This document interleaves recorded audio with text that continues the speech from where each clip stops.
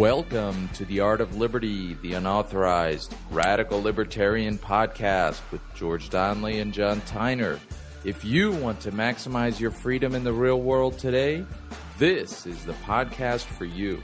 Today is Monday, July 1st, 2013, and our topic today is, are libertarians too selfish?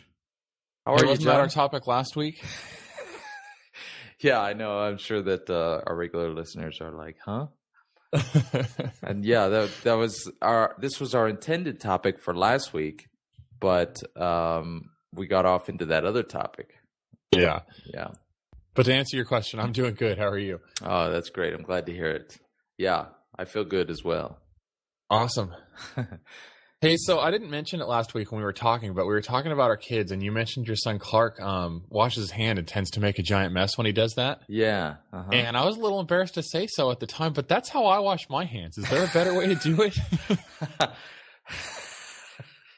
Well, what I do is I grab the soap first, and because it's liquid soap, and I soap up my hands, and it's really dry. I mean, the soap is really dry, and then I turn on the water. And I get the hands wet, and then the soap, really activates, and so then I really work up the lather, and that way I don't drip water outside the sink. Yeah, I was gonna say for those who missed it, George was talking about his son last week and saying that he gets his hands wet first, then moves his hands over to the soap and uses the soap, and in the process of doing that, drips a bunch of water all over the sink, and so drives his wife crazy apparently. But yeah, I was listening to you talk about that, and I was sitting there thinking to myself, I do it that way. Well, some sink designs are better than others. The one that I have here is very, it's like a tiny sink, and then it's flat all around, and there's it's not angled for the water to drain back in. Oh, okay. Maybe yours is angled to drain back in. No, it's not. I just make a big mess and use a towel and clean it up afterwards. Hey, so did you want to talk about that conversation with Joe Blow? I haven't read that in a while. But it seemed like you did a pretty good job. It's it seemed like he didn't have a real good concept of anarchy, at least at the time you were talking to him in those comments. Yeah, a gentleman was commenting on our page at aymfl.com/TAOL. And I don't know why more people haven't commented there. And basically, it was kind of nice for me, even though it wasn't the kind of conversation where everybody's like, yeah, you're right, because basically this is like a person who doesn't really know very much about libertarianism, and so those are the most refreshing conversations to have, I think, because it's coming from a totally new perspective, or a totally uninitiated perspective. It's kind of like in Aikido, when you get used to training Aikido, you get used to your partner kind of moving to accommodate the technique that you're doing, and so when a new person comes into the class and they don't know how to move, you really find out whether your technique is working or not. So yeah, he had a few questions about what we've been talking about, and perhaps one of the most interesting ones, he says, to create a voluntary non-exploitative society, because that's what I said that I was interested in. Every person in that society has to be non-exploitative. And people will only stay non-exploitative as long as resources are plentiful. Okay. What do you think? So basically he's saying, as long as everything's hunky-dory, everything's going to stay hunky-dory. But when it goes off plan, it's going to be, monkeys meeting with cats in the streets. So it turns out that I do know this person, so I'm going to try and speak for him a little bit. I don't want to say exactly who he is. I don't want to overstep my bounds here, but it turns out I know him, so I'm going to try and speak for him a little bit. And I don't think he was saying monkeys and cats are going to be mating in the streets. But I think he does have a very Hobbesian world view, that it's basically, everybody against everybody else. And as soon as resources run out, it's going to become chaos in the streets, and people are just going to fight each other for whatever it is that they need. Yeah, monkeys and cats. Yeah, I don't think so. I tend to disagree with that just because I think it doesn't make sense for people to do that. And I think in the long term, people understand that fighting with each other, nobody's going to win, or, it's not a good long-term strategy.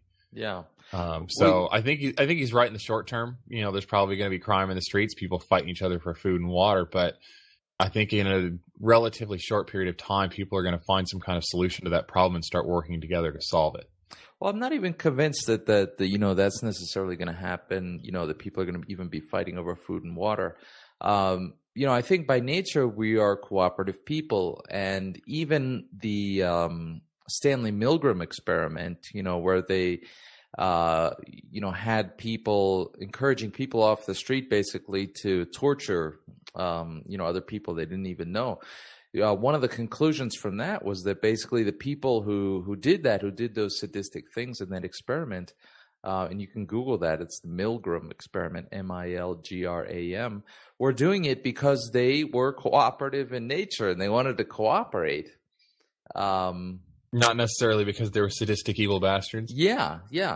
And to this gentleman who posted the comment, I said, you can, the monkeys and cats things, well, you can tell that to the people, in Japan, who after the Fukushima earthquake, patiently queued up for assistance.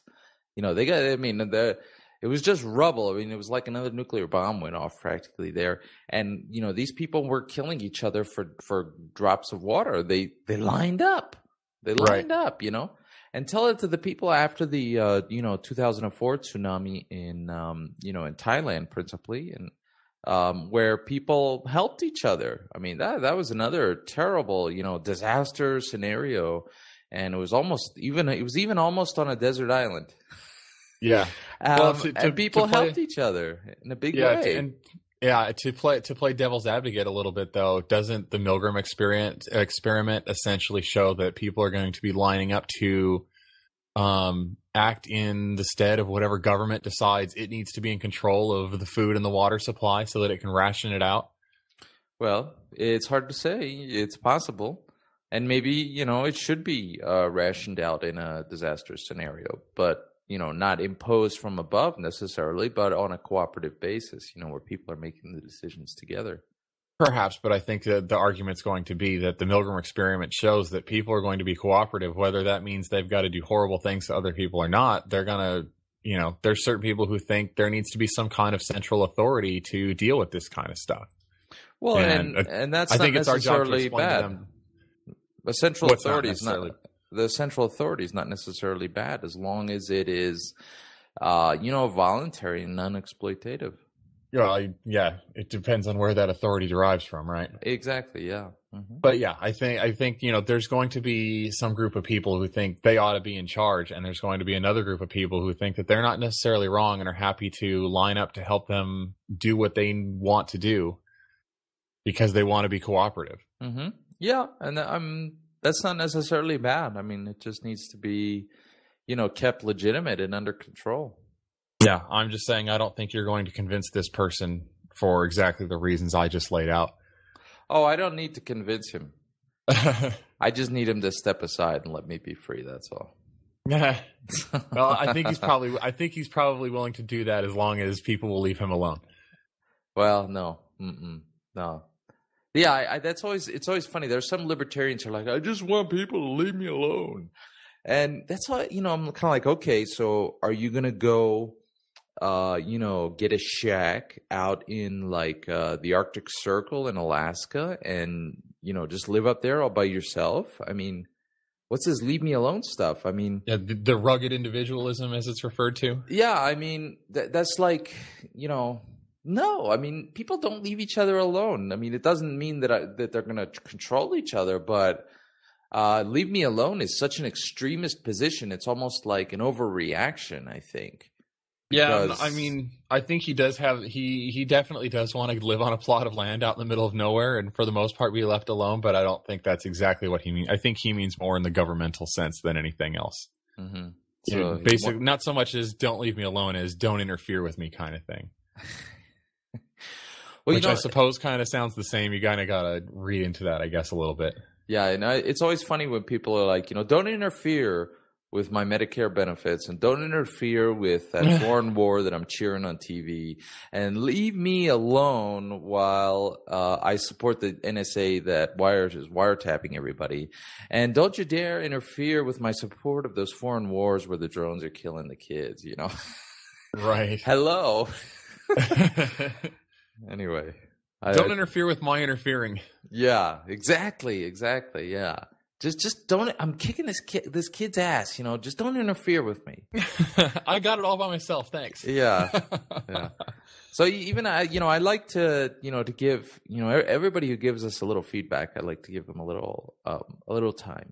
Even if they disagree or whatever. I like to honor all the people who come and say give some kind of feedback on the show, because I appreciate that, even when it's even when you disagree. Yeah. Hey, so before we move on, I wanted to mention we had a listener who wrote in and explained his thoughts about my backpack dilemma last week. Mm-hmm.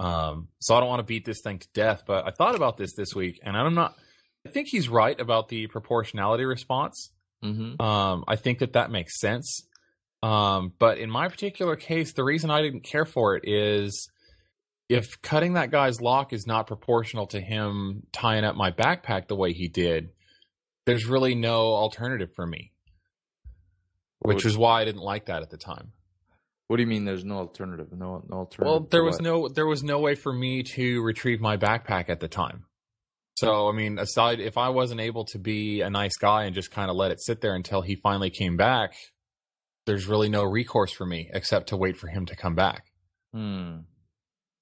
So that was the reason I didn't like it. So I was kind of curious, does the proportionality does the response become more and more reasonable the longer time passes, or the more things I've tried before cutting the guy's lock?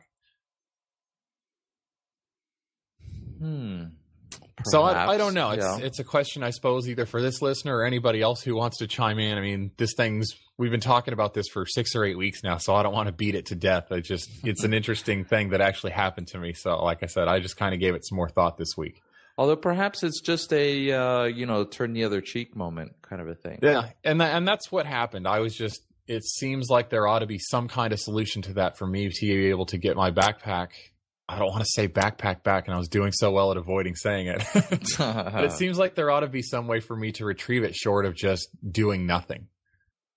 Something to me just doesn't seem right about that in the legalistic sense.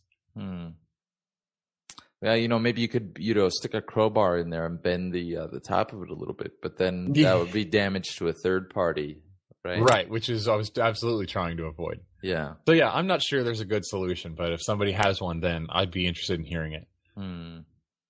Hey, one last little thing before we get into the main topic. Another article came out yesterday saying that there's a new Prism leak. Apparently, Edward Snowden's just gonna dribble this stuff out for as long as he needs to, and it says that the NSA gets live notification of email logins, sent messages, and chat service usage. From all services, or any particular ones? All of them.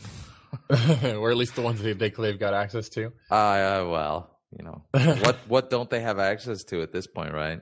I suppose, yeah. So basically, that I don't know, on some of us, when we send an email, it makes a little sound like, to say it sent it. I think Apple should change that. I use Apple, so I use their sound or whatever. I think Is Apple it the whoosh sound? Yeah, they should change that to something more appropriate. Like copy to the NSA or something. So there's some guy sitting in some desk somewhere in some windowless building who gets not only sounds when he sends email, but he gets sounds when you send email also. Yeah. It's just insane, isn't it? Yeah, it's crazy. I mean, I can't believe. I mean, I can believe it, but yeah, It's insane. And, every day it gets more serious because, you know, what's next? I mean, I think all of us have been asking ourselves what's next for the last 20 years or so.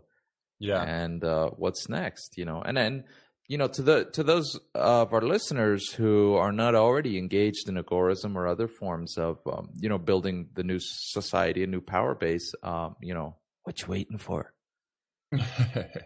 Yeah, because I mean, this situation is getting more extreme by the day, and when it gets to the point where we can't communicate because everything is surveilled, or what then? What then? We could probably go on and on about this, but I saw an article that you posted, I think yesterday, about how Ecuador offered money to the U.S. for human rights training. Yeah, I thought that was awesome. Those guys in Ecuador are pretty ballsy. I like that. I'll kind of want to move there. But yeah, here's this tiny country basically needling the U.S. I thought that was fantastic. Yeah. Although I wouldn't want to live there, really. I don't have a very positive impression of the actual living conditions. No. And I live next to Colombia, so. Okay, yeah, I don't know much about them other than they actually had the balls to come out and say, you guys are doing these terrible things, and instead of taking your money in foreign aid, we're willing to offer you some to train you how to be better. Yeah, I really appreciated that. I thought that was great. Yeah, like that. Most countries they're not so bold as to just come right out and say that in public, so I thought that was fantastic. Yeah. So our main topic, are libertarians too selfish? And you suggested this topic, John. I did. I saw your Liberty Talking Points video. It was probably 2 weeks ago now, I think it was. Mm-hmm. Yeah. Where you were talking about how libertarians are always saying me, about money and taxes kind of thing, and trying to convince people that taxes are wrong because they're theft and that's my money and I should be able to do whatever I want with it. Yeah. And I think that's... I don't want to say that you're wrong. That may be a good way to reach people as far as activism goes. But to me, I think that trying to explain how you might use your money better it addresses the symptom and not the problem. Mm-hmm. And I thought it was funny in the video because you said you find it tedious and boring to talk about how it's your money and me all the time, and let's talk about what we could do better with the money. Yeah. And it was funny because I was sitting there listening going, I find it tedious and boring to talk about how the government's doing such a terrible job. Like, I'm so tired of talking about that. Yeah, I agree with that. I'm almost getting to the point now where people are like, oh, I can't believe this government just did this thing. And I kind of smack my head and I'm like, where have you been? That's what the government does. Yeah, it's like, I like the guys who do Cop Block, for example, and I respect them a lot. But I don't think...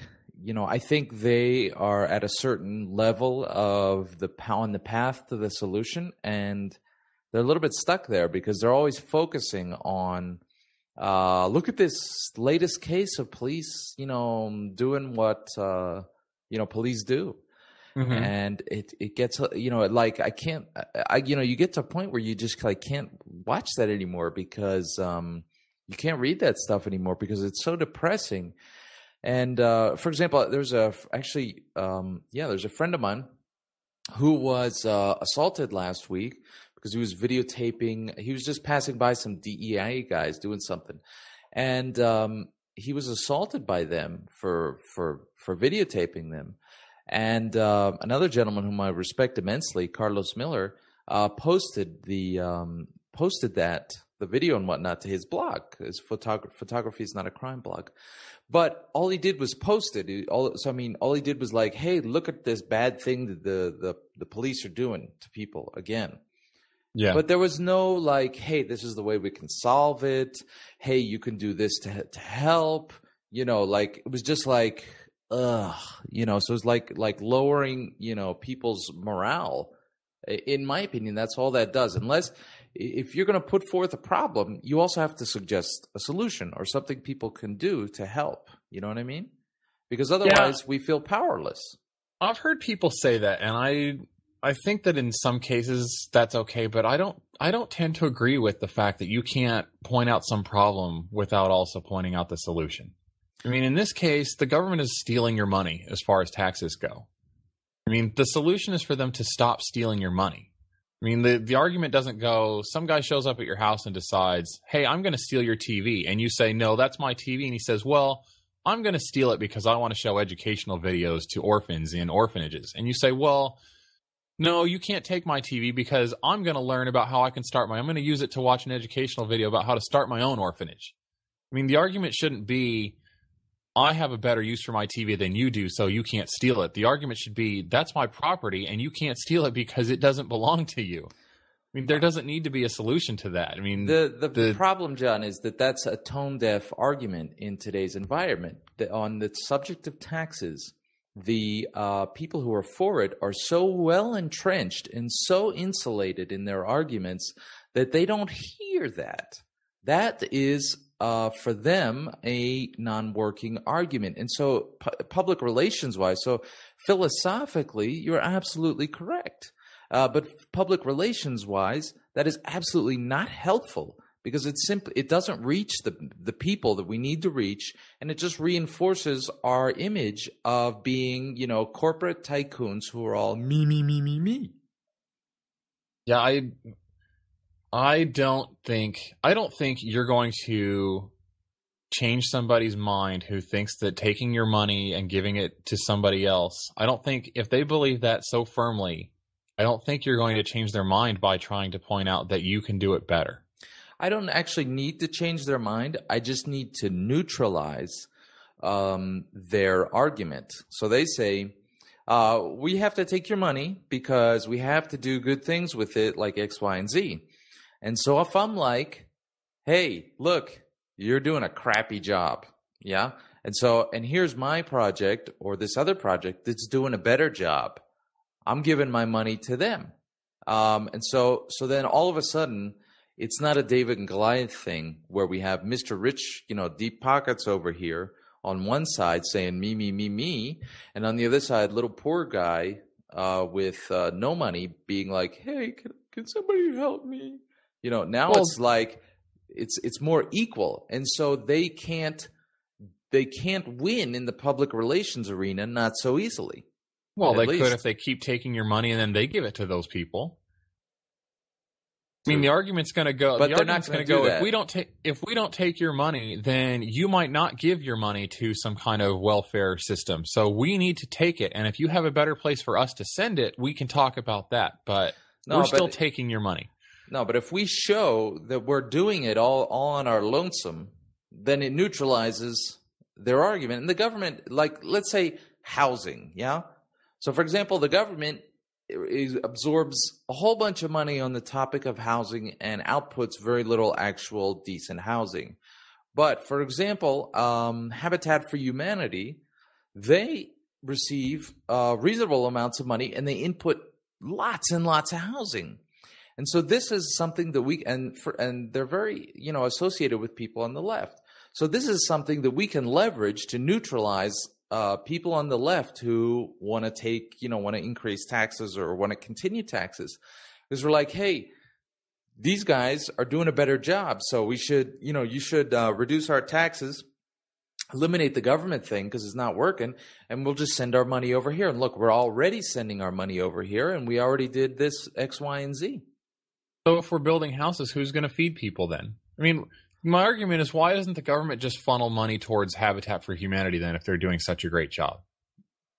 They'll never do that because why not? Because that exposes the fact that they are simply money channelers, and I mean that reduces their power because their power is in, hey, we're this black box and we work this magic inside this box and we make wonderful things happen.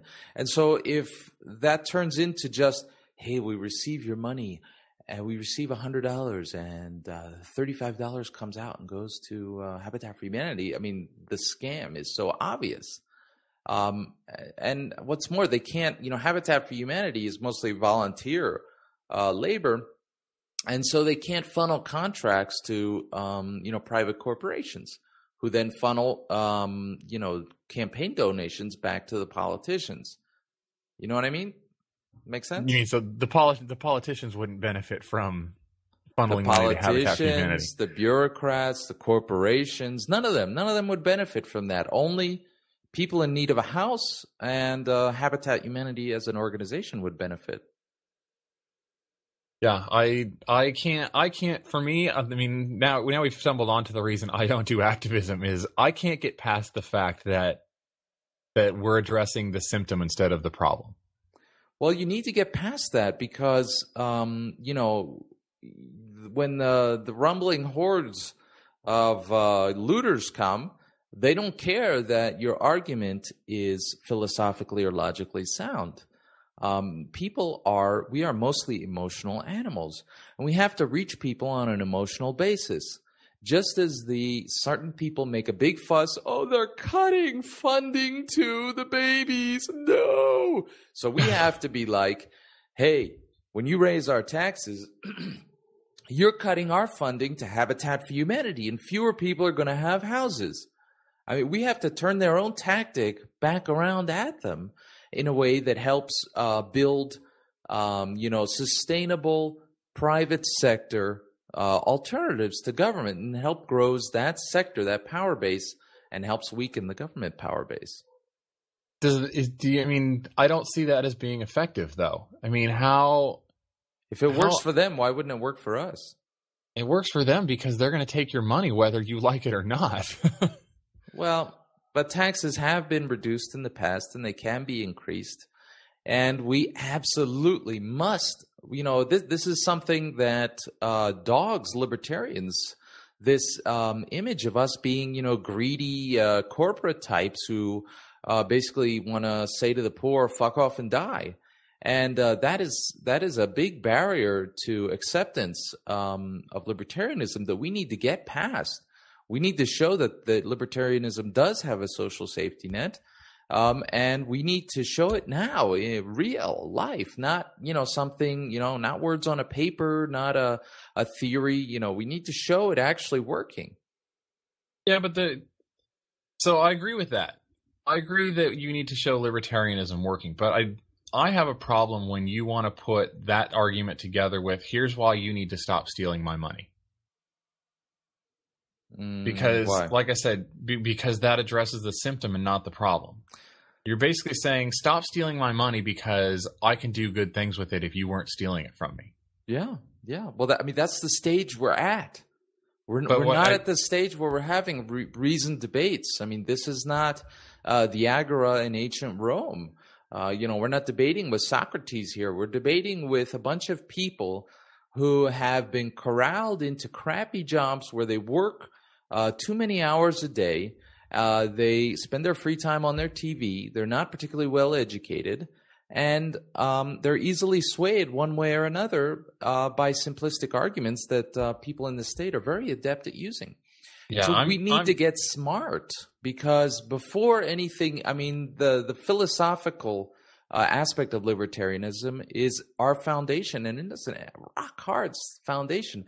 But we need a public relations, just like, the Democrats and the Republicans and their talking points of whatnot. We need to have that same operation because we will not prevail on logic alone.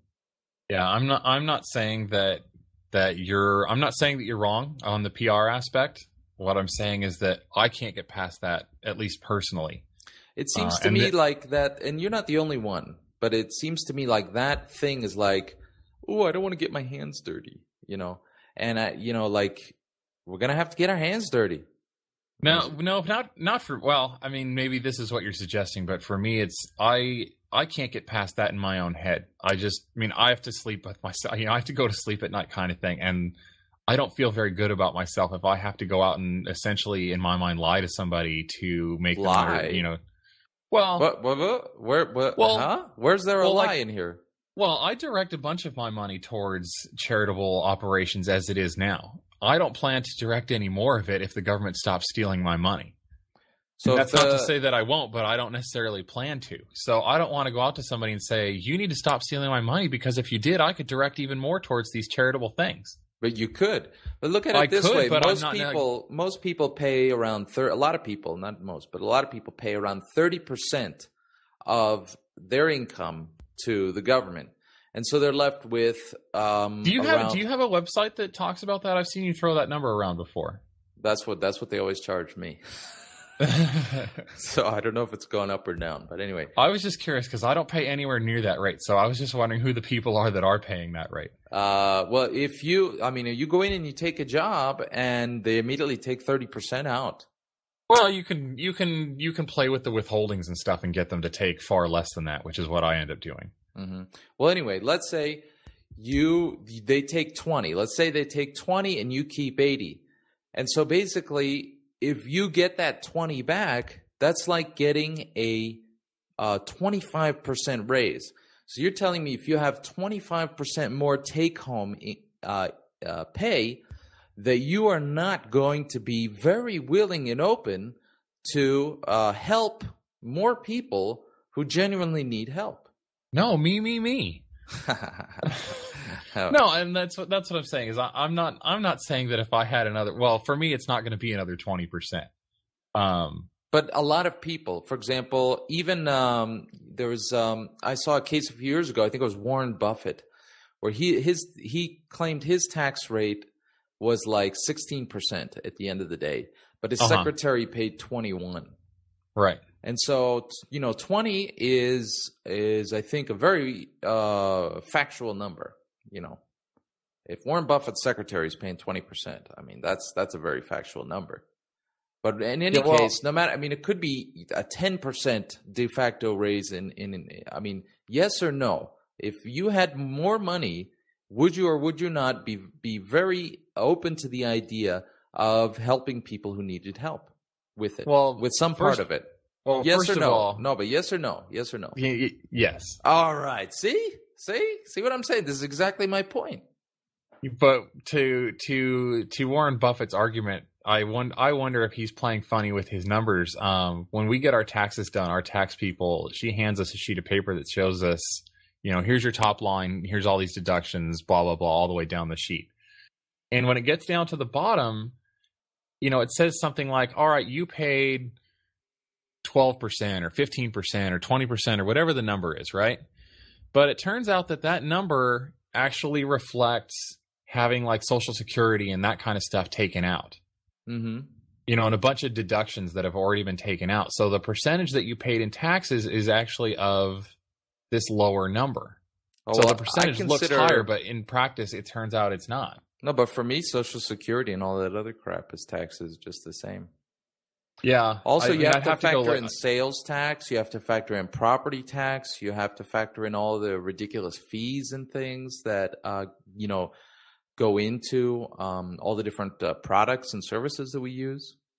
So if that stuff went away, though, wouldn't you see prices start to rise as well? Wouldn't you basically have more dollars chasing the same amount of goods, and so prices would rise to match whatever that is, whatever the difference is? Who knows? It's certainly a possibility.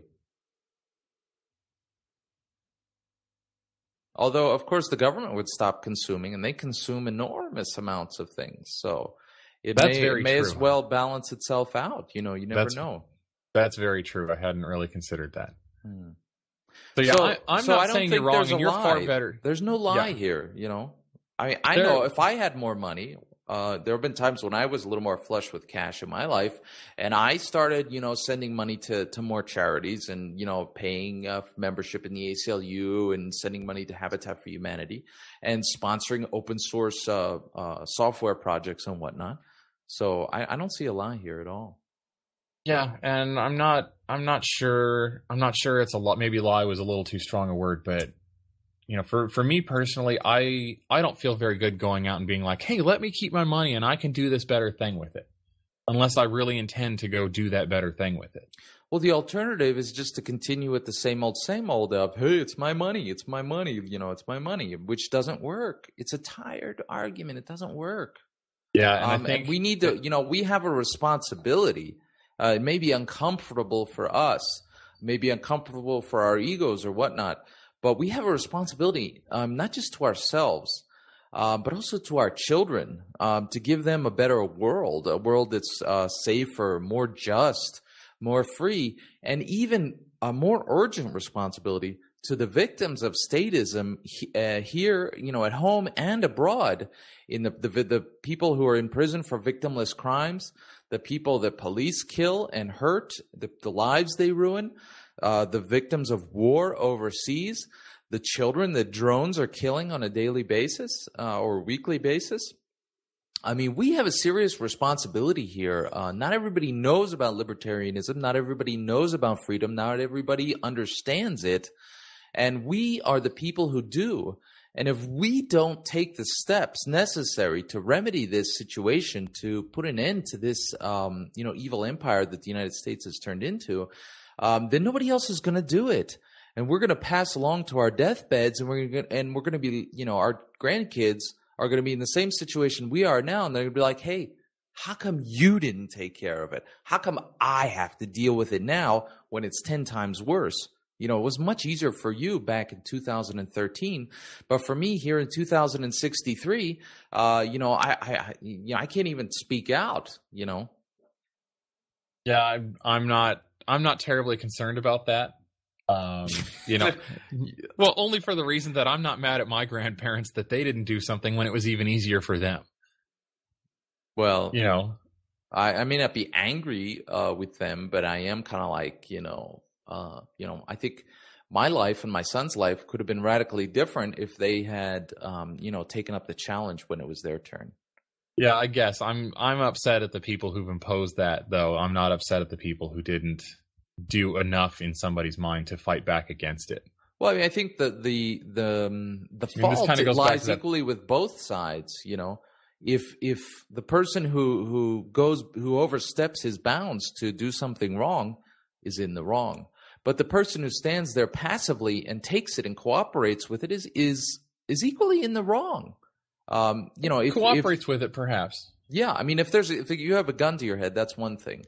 But if you don't, for example, all the people who went along with the institution of, automatic withholding, I mean, that, hello. I mean, I know they pulled that in the middle of World War II. I mean, they had everybody out there in the trenches and whatnot. And it was kind of hard to resist that.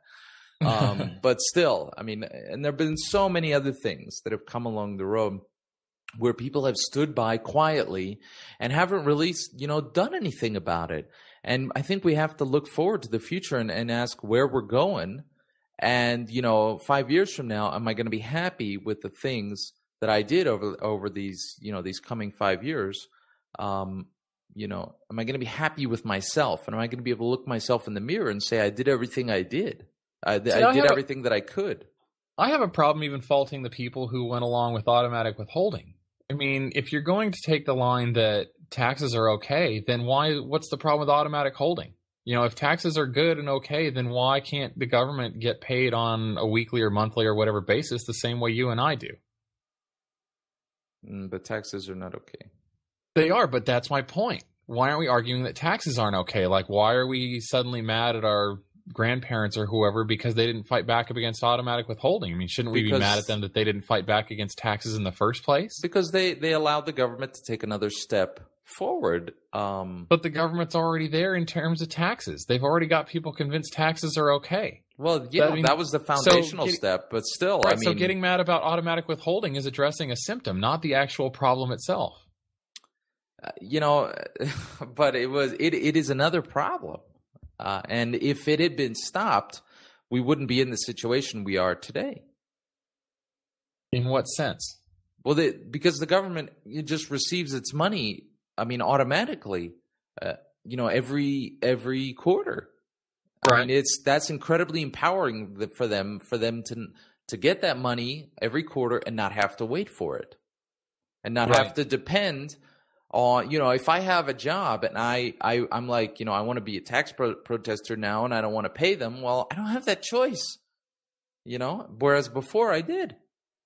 Oh, so somebody's stealing your money and you're mad about it.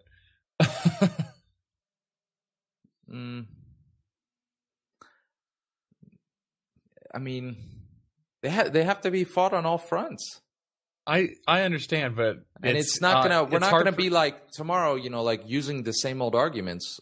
It's hard. We're not like going to defeat taxation tomorrow. I mean, yeah, but I don't. It all happens incrementally, and it has to be fought both incrementally and on a strike the root basis. But yeah, and strike the root is too extreme for some people. They just don't. I think we've gotten into why I develop software, or at least the personality traits that lead to being able to be good at developing software. I can't stand when people come. Like I said earlier, I find it tedious and boring when people want to come and be like, look at this horrible thing that the government does, or I can't stand automatic withholding. These are all symptoms of some other problem, and you don't solve the problem by addressing the symptoms. You just put Band-Aids on it. So I don't think that's really true. Look at WikiLeaks. They addressed a symptom, which is some certain secrets that the government has, and that has done. They've done an enormous service in putting chinks in the government's armor. Look at Snowden. I mean, he didn't come out and say, government is wrong, taxation is force. No, he was like, hey, the government's spying on you. And so it's a chink in the government's armor because it's and so upset a lot of people. It addressed the symptom, people are clamoring for but reform, it has been quite hearings. Effective. It has been, before we can do away with government and replace it with something else, it has to be discredited. It has to be shown to be harmful or ineffective or wasteful. I mean, the symptoms have to be addressed. You can't just go into the U.S. Senate and be like, taxation is force, and everybody's like, oh, you're right. Let's abolish taxation. You can't even go into a Kiwanis club or a small business meeting and do that because it doesn't work. I mean, it's very important to have the ideological clarity of knowing in your heart that taxation is force. But, waging the public relations battle to get people to understand that and to back off of it is much more complicated. And we have to get our hands dirty when we do that, whether we like it or not. That's been going on for forever, though. I mean, you and I read stories every day about how the government's inefficient and corrupt and, this NSA thing's going on. And so everybody's like, oh, well, we need to hold these people to account, which means Congress is going to hold hearings, which everybody knows are nothing more than opportunities for Congress to stand up and grandstand and, make themselves look important. I mean, I don't know how much more inefficient or corrupt we can make this system look. People are clamoring for reforms for the NSA. It's the government will eventually pass some law. I mean, it was like we were talking about a couple weeks ago when we first started talking about this. The whole PRISM thing grew out of FISA, whose entire purpose was to prevent this very thing from happening. Which is exactly why it is so urgent and critical right now, right this very moment, that we build and promote alternatives to government. Because to take down something evil, I mean, is a at least on a superficial level, a two-step process. First, you have to show that it's evil, and once you've shown that it's evil, people are kind of like, okay, but now what? And then you have to give them the now what, which is why it's so critical that, instead of, that in addition to saying taxation is wrong, we also have to say, because people are like, you're like, taxation's wrong. And people are like, well, that may or may not be true, but we still need it to pay for the roads and then the social safety net and all this stuff. And so now what? And then you're like, okay, Habitat for Humanity, this organization, that organization, this mutual aid society. And they're like, oh, but that's all stuff in books from 100 years ago. And you're like, no, they're working right now. Take a look at these websites. But that's my point, is Habitat for Humanity exists. Private toll roads exist. And you point these things out to people and they say, okay, well, that's all fine and good, but we still need more money to do this more stuff. It doesn't end. And I don't think you solve this problem or address it by saying, I can set up even another charity if you'll let me keep more of my money. I think that you're right. We need to set up other things to sorry, I lost the word I was looking for. We need to set up other organizations and means to help people like you're suggesting. But the problem I have is when you suddenly have put the two arguments together, that I should be able to keep more of my money because I can do these better things with it. I think with both of those are true, but I don't think that they don't have to go hand in hand with each other. there will always be diehards who will defend the state to the last. I mean, look at the American Revolution. At least 30 or 40% of the population were loyalists. But they're not important, and they don't have to be convinced. Every time that there is a conversation in a public place about these things, there are people who are silent. They don't say anything, but they are listening, and they are being reached on one level or another. And, so the diehards can go on indefinitely, but we have to go on indefinitely too, because every time we open our mouths, we're making people question something, and we're making progress.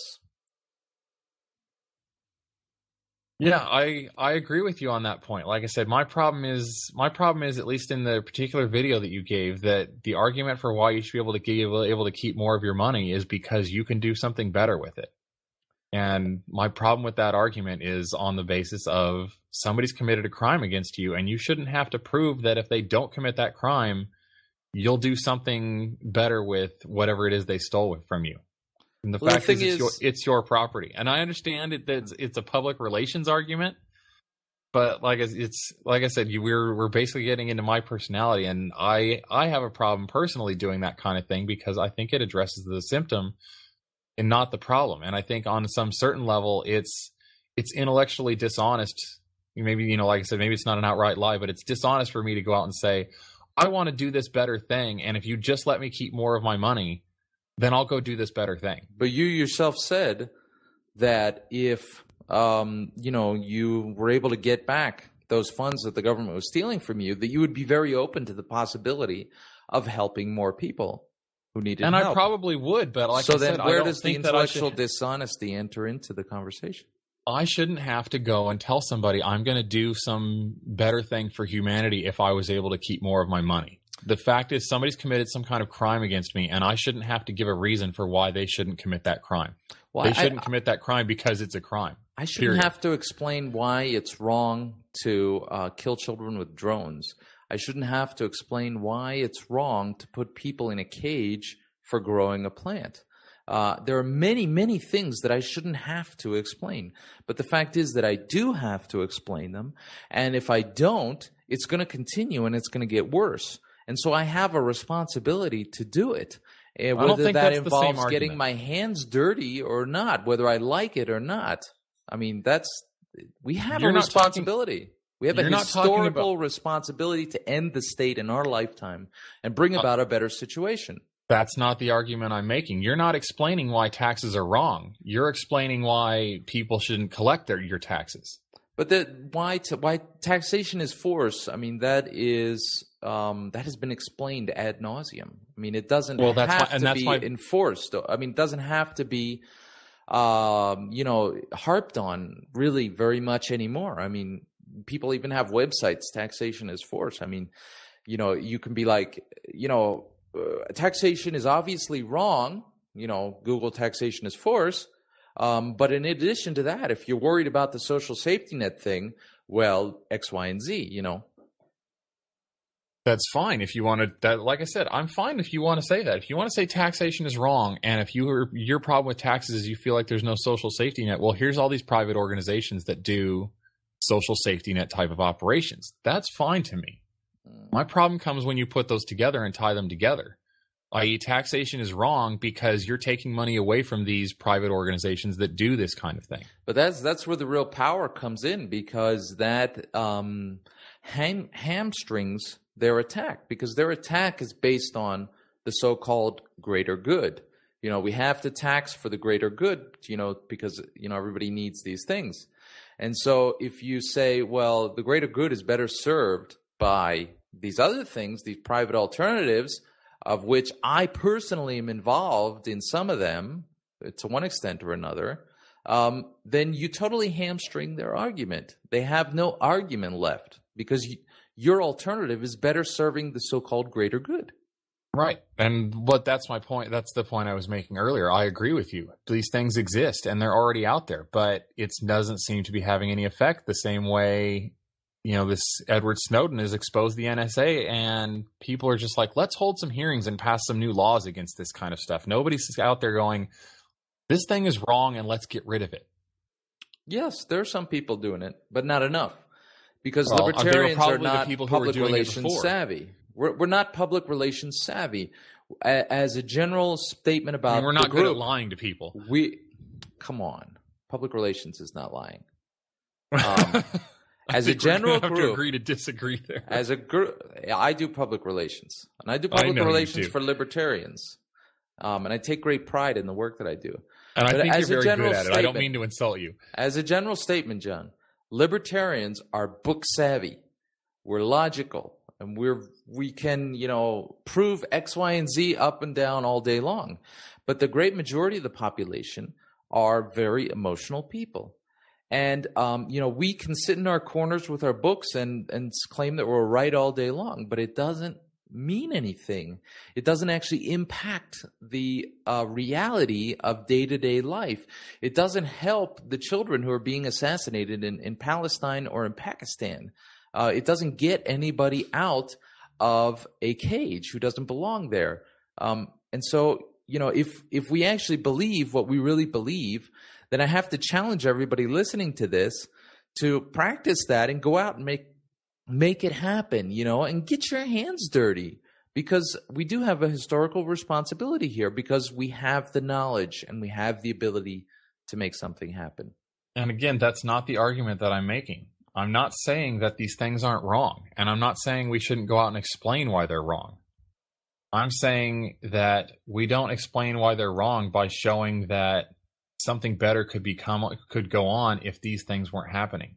I think if you had a sales experience, you would understand how important it is to, when you're tearing something down, you have to, put something else in its place. Well, that's just basic. This is why I don't do sales or PR or marketing. But unfortunately, 90% of life is sales. I mean, everything is sales. Interpersonal relations are sales. And so, if we close ourselves off, then that radically limits our life potential. And for those of us who are parents, it also limits the potential of our children, because, of course, their principal manner of learning from us is by example, by seeing our example. Yeah, I'm happy to talk to people. I'm happy to explain my point of view to them. I mean, I'll give people all day long if they want. Most people don't want to hear me talk about this kind of stuff. So anybody who does, they can have my undivided attention for as long as they want to listen and be civil and, have a conversation about it. That's not really the problem. Like I said, my problem is just trying to explain that there's a crime being committed, and at least in your video, what I took away from that is your argument against this crime isn't that it's a crime and explaining why it's a crime. It's that you shouldn't commit this crime because I can do something better if you hadn't stolen from me. Mm-hmm. Yeah. And I have a problem with that on an intellectual level. It's a crime. And I'm just saying we've beaten that point to death. That point. Well, apparently we haven't, because it's still going on. Well, we've beaten that argument to death. Everybody knows that argument, especially now with the popularity of Ayn Rand. There are people in the U.S. Senate who know it, but they don't. It hasn't swayed them to action, or it hasn't neutralized their ability to carry out the taxation agenda. I don't think you have reached them. I talked to plenty of people who think, okay, well, taxation is forced, but the government has this authority under the Constitution or whatever other social construct or whatever you want to. But exactly, that's exactly my point. They understand it's forced, but they think it's okay because it's for something good. And so if we show that we can do something better with less money in our way, then it neutralizes that argument. It renders that argument It renders their argument obsolete. It's not convincing in the court of public opinion anymore. Yeah. But then again, that kind of goes back to this self-ownership debate we had. I mean, do our rights only what we can convince others of? Yeah. And that doesn't really sit right with me either. Well, we haven't, for example, look at the whole gun thing. Where people were either unable or unwilling to convince others of their, unlimited right to keep and bear arms, there have been considerable restrictions put in place on that.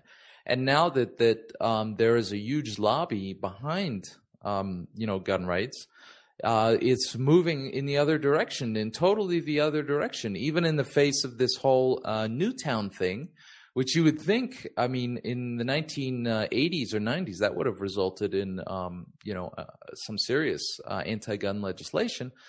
I think it's almost a miracle that it didn't result in any serious anti-gun legislation, this time around. And that's because there's so many people out there who are so organized and so articulate and so well versed in all the different arguments in favor of unlimited, or at least, not seriously limited, gun rights. Yeah, I mean, you stumbled. Maybe you want to call it a personality flaw if you want, but I find that whole system offensive to me. The government's going to take my money from me and then pass a bunch of laws and say you can't have guns. And so then here comes the NRA, and they say, "Hey, pay us a bunch of money so we can go fight this organization and help protect your gun rights." It is distasteful. It's distasteful, but that's the world we live in. And if we want to get to a better one, then we're going to have to hold our noses and get our hands dirty.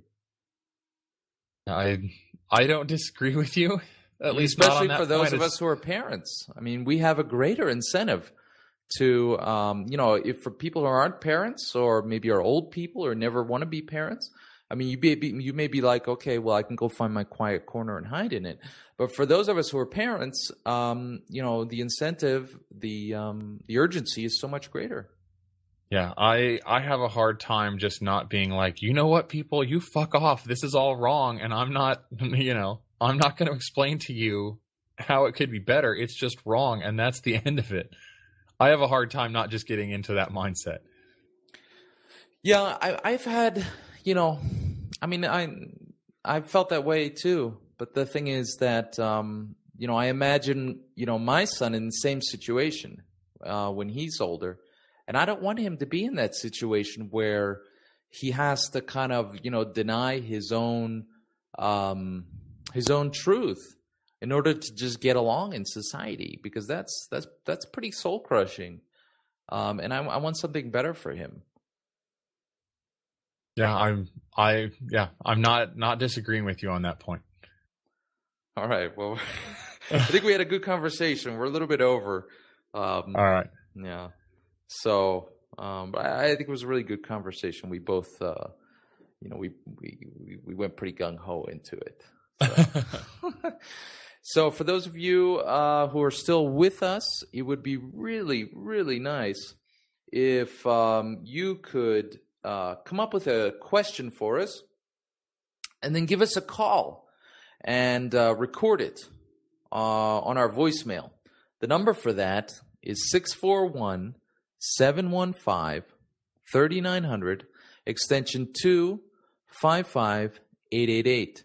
It would also be really cool if you could go to aymfl.com/TAOL. Those are the initials for Arm Your Mind for Liberty and the Art of Liberty. And if you could go and hit the subscribe with iTunes button and subscribe to us there. And, if you feel like, we're doing something valuable here, maybe you could even go into iTunes and write us a little review and give us a rating, because that'll help us reach even more people with our conversations, which I think are pretty interesting. It's not your standard libertarian fare. And, we're also on YouTube. So, at the aymfl.com site, you can find the link to the YouTube video for this episode. And so, maybe you can like it and share it around and, let people know about what we're doing so that we can, have a greater influence and reach more people with the message of liberty. What do you think, John? I think that's a fantastic idea. I was going to tell you, I never listen to our podcast, mostly because I hate hearing myself talk. And I actually listened to our last one, and I actually found it really interesting to listen to it, even though I took part in the conversation. So I figure, if I can find it interesting, maybe there's other people out there who do too. But yeah, definitely send us a comment or question. I think more listener interaction would be awesome. Yeah, it definitely gives us more to talk about. and it raises our morale, and it makes us feel like, we're not just talking into empty air here. And because we do need your support. This is not a one-way thing. This is a two-way conversation. The idea is not for us to be, like a Rush Limbaugh, who just, spouts his own version of the truth and doesn't want to hear from anybody else. No, we would like to have a conversation, whether you agree with us or not. For example, that episode about the military, where Wendy called in and left us a question, challenging question. That was really cool. And that's now our second most popular episode. Nice. Yeah. All right. Well, thanks everybody for listening, and have a great day. Bye-bye.